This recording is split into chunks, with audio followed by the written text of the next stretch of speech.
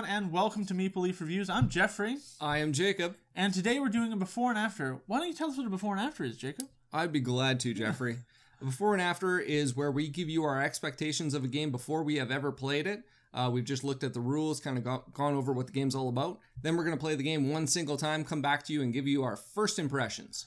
Now, today the game is Dark Souls. That's right. The board game. We're not going to play the video game on here. But this is one I'm going in a little iffy on. Right. I've seen a positive review, a negative review, so I'm kind of in the middle of the road. After seeing you explain the game to me, I'm like, I don't understand how the game could take 3+ hours. Right. It seems pretty simple. So we'll see. That's definitely one of the complaints of the game is how long it is, and that it's a bit of a slogfest, a grind that you're going through. You fight all these monsters, then you need to rest and reset the board, fight them all again just to gain enough experience to get good enough equipment that you can fight bosses. Right. Now, thematically, that's not what the game is about. I've heard people saying that, oh yeah, this is exactly like the Dark Souls board or video game because you have to just grind and fight and fight and fight just to get good equipment. The game is actually about getting good at the game. People do naked runs where they're wearing no armor. They just have like a simple basic weapon and they go in and they beat the game. Right.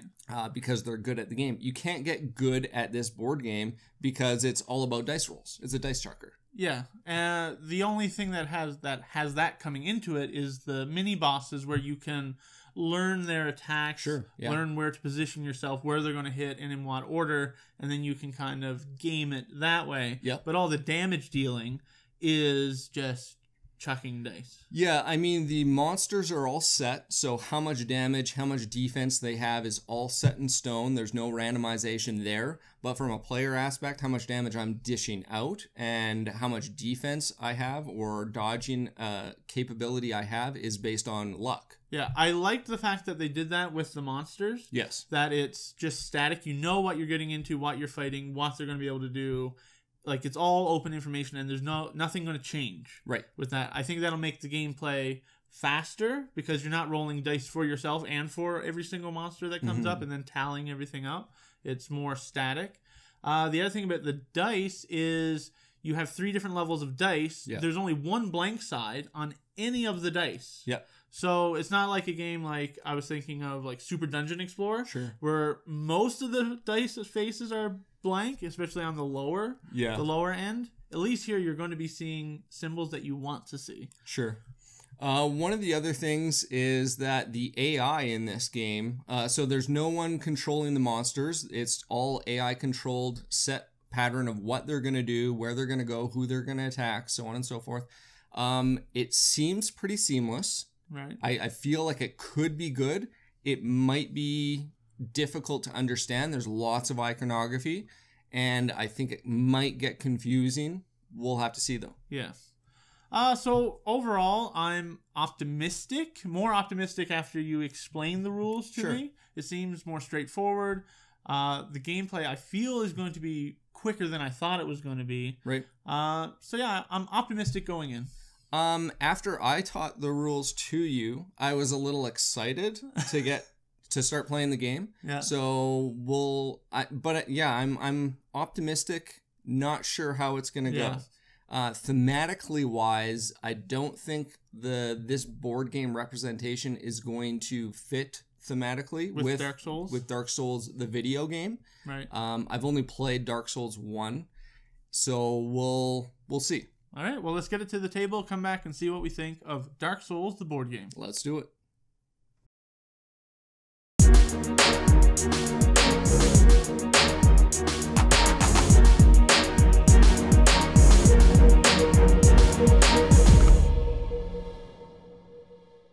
Hello, everyone, and welcome back. We just finished our first play of Dark Souls, the board game. A little bit of history into our first play. We played 2-player. It took us 2 hours and 22 minutes and 22 seconds? No. And then we played the first scenario in the campaign mode. Right. And we died fighting the mini-boss. Right. Like, we lost the game. Yes. We died several times, but we lost the game during the mini-boss. Yeah. We died, well, I guess 5 times. Yeah. It's a hard game. Yeah. So yeah, start off and tell me what are your first impressions? So, overarching, I had a good time playing this. Yeah. I had fun. I felt like it was a long game, that 2 hours and 20 minutes, but it felt like we were just creeping up on 2 hours. Right. So it wasn't as long as, it didn't feel as long as it actually was to me. Yeah, I felt like it was a long game. It didn't feel 2 hours and 22 minutes long while I was playing it. The thing that I wasn't prepared for and why I think it went longer than what I thought was there is grinding in this game. Oh, yeah. I thought it was like, okay, you just clear each tile once and then you fight the boss. But no, we were like clearing each tile several times. Mm-hmm. Although some of the tiles were like very quick. Like it was like one dude on there and we just like 30 seconds, it was over. I was like, wow, this is really... Literally 30 seconds. Yeah, this is really fast. But then we had one tile where it was a sentinel. Yeah. And he was probably the majority of our time fighting without fighting the bosses. Yeah, and he took about 15, 20 minutes each time we fought him. And then we fought the boss. We died, went back, tried to fight him again, and almost killed him the second time, but then we lost. Yeah. For the boss we fought was the gargoyle, and you have to kill him, and then another gargoyle shows up, and you have to kill that one too. And we died on the second gargoyle the second time through. Yeah, so I'm going to agree with you. I enjoyed the play. I feel it could go even quicker with subsequent plays. Sure. The one thing that I didn't really like was the whole getting equipment aspect. Yep. Where you can spend a soul to just draw an equipment card off the top. Yeah. And the requirements for them are based on your stats. And I just felt like, okay, I can't equip that, can't equip that. Oh my goodness, it's going to take so much to upgrade to equip that. Yeah. I wish that it wasn't as random, the equipment cards that you drew. Yeah, I didn't like the whole spend a soul to draw one equipment card. Because you need those souls to level up your stats, which, I mean, takes... probably somewhere close to, it's going to be about 60 to 70 souls to max out one player. Right. So yeah, you aren't maxing out a player. You're not maxing out a player at all. There's no way, unless you're playing campaign mode and keeping the same character and slowly building up over time. So the fact that it takes that much to level up your character, and you have to level up to use any equipment. Yeah. Every single equipment that we drew was like, can't use that, can't use that, can't use that.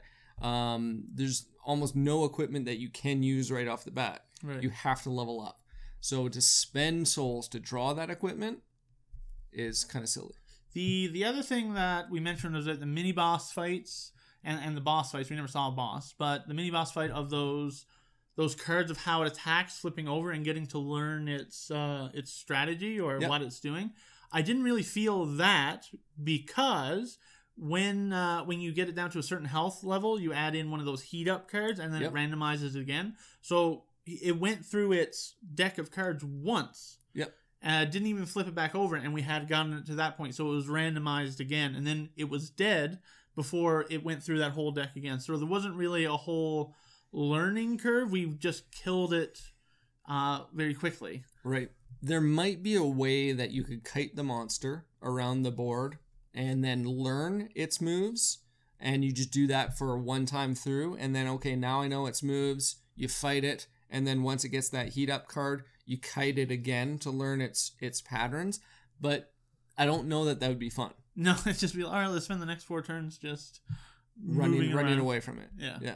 And because the tile is pretty small, it would be hard to get everyone outside of its damage arc every single time. Sure. So you're just wasting time taking damage, and taking the damage really hinders what you can do, because you're spending all this stamina to I spend all this stamina to soup up my actions a little bit or to move extra, but you're only removing 2 of those each round, which is good that you actually get to remove some, but that damage creeps up, and even just a little bit over multiple rounds, you kind of, it makes sense. You're hurt. You're not able to do as much. You can't push yourself as hard later on in the fight. The one thing that I did like, we mentioned how there was a grind. You basically have to fight through each of these encounters, and then you reset it by resting at the bonfire. All the monsters respawn, and you go through again. The one thing I enjoyed about that was we were learning and we were adapting, and it was just like, okay, this time you're going to break through that door first so that you have aggro, and then this guy's going to position himself over here so that he can get to the monster right away. Yeah. And learning that the different skills that each player has, because I was heavy dodge. So I'd go in with my aggro and just dodge all the initial attacks when Jeff was going to be the first player. So then he could run in and start attacking. Yeah, I felt more learning in that, learning the tactics for each individual encounter, more than I felt learning for the mini boss, which I thought was going to be opposite from what I was expecting it to be. Yeah. So overall, I mean, I enjoyed the play. I would play it again. I liked the, getting the gear, the leveling up and stuff like that. And the little individual encounters weren't so long between leveling up, because I like that. I like, you go in, hit something, ting, you get that little level up, woo, more souls. Go spend something and go, ting, go get more souls. I enjoyed that aspect to it. And then you kind of face off for the big boss battles, which is a little bit longer, a lot longer and more in depth. So overall, I enjoyed it and would play it again. Yep, I would definitely play it again as well. The last thing I want to say is that there was lots of cheering with because of the fact that you can die so easily in this game when you get that dodge, because you only have like 10 hit points and monsters are attacking you for 5 damage. That's like half your health. So you want to dodge it, and you roll that one die and you get the dodge. You're just like, because otherwise I'm almost dead. Exactly. So it was very intense. I enjoyed that feeling. All right, well, that's our first impressions of Dark Souls. If you like this video, go down, hit the like button, and subscribe to our YouTube channel. Jacob and I really like it when you do. We sure do. And in the description down below, you can go to our website and download our podcasts. All right, see you guys next time. Take care.